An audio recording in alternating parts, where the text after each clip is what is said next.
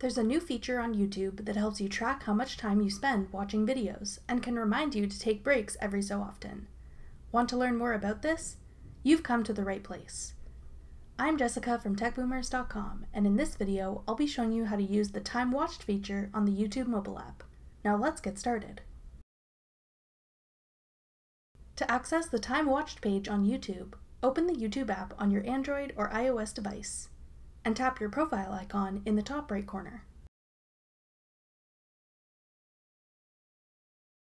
Then select Time Watched from the menu that appears. Here, you'll be able to see the amount of time you've spent on YouTube based on your watch history. You'll see your total amount of time spent on YouTube today, yesterday, and in the past week, as well as your daily average.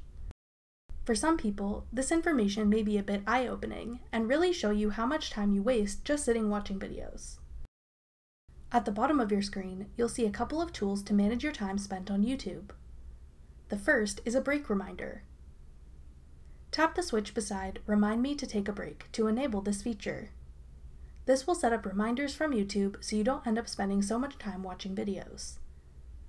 If you tap the amount of time listed below, you can adjust the amount of time spent on YouTube before you'll get a reminder. Tap OK to save. The other option at the bottom is Autoplay.